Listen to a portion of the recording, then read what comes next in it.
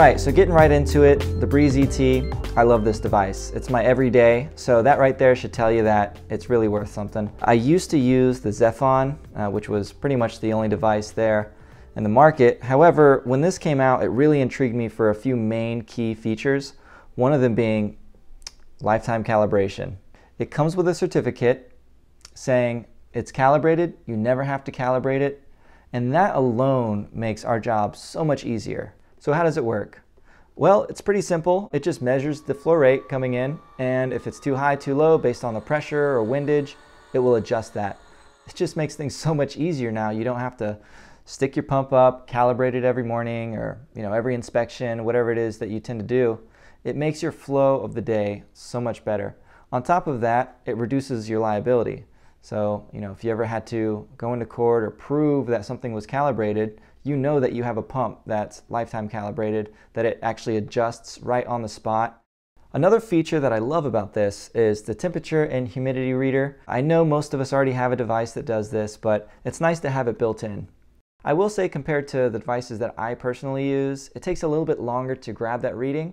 If you want a really accurate result, you probably want to wait about 10 minutes or so to make sure you're getting a good reading on this. Now, I'm in Florida, so being inside versus outside, there's a big temperature differential. With that being said, when you bring it outside, you probably want to wait a little bit longer than 10 minutes just to make sure that you're getting that accurate reading.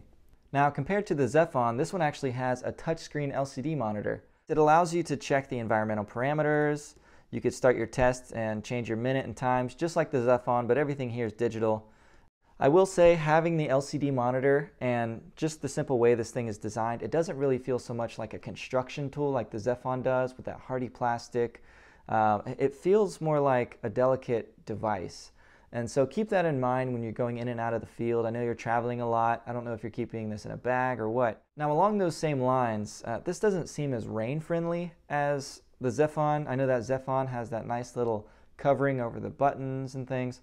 This one right here, you could see that it's actually got vents right at the top. The humidity reader's up there, and the LCD panel doesn't really seem sealed against the plastic, so just keep that in mind. That's one of the sacrifices. This is an early model. I'm sure that they're going to adapt.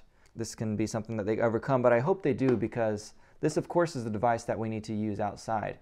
And I'm not expecting to use it in a snowstorm or a rainstorm or anything, but just to have some sprinkles out there without freaking out that my device is going to get damaged, that would be nice, especially here in Florida.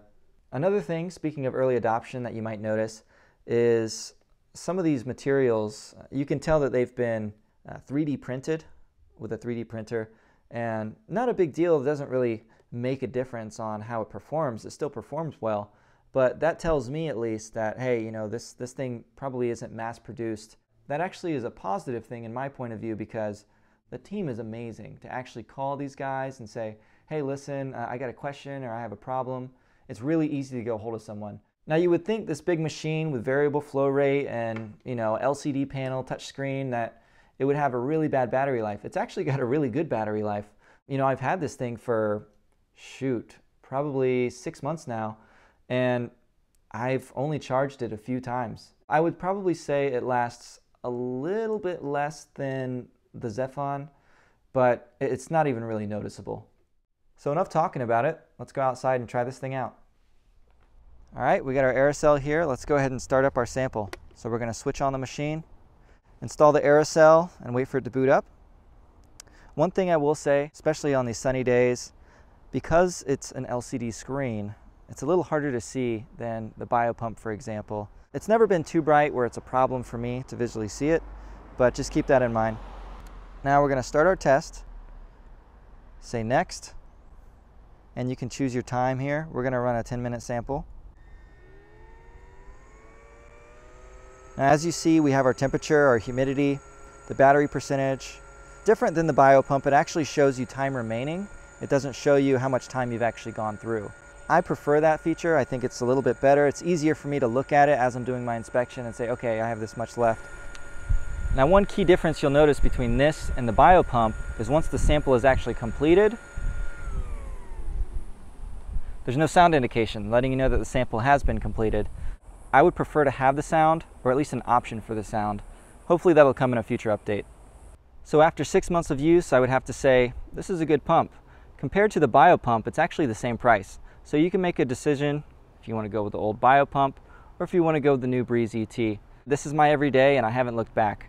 If you guys have any questions, feel free to leave a comment below and we'll be sure to get to you. Be sure to leave a like and subscribe if you want to watch more videos from American Building Science Academy. We have videos on mold inspections, mold remediation, building science, and more. We'll see you soon.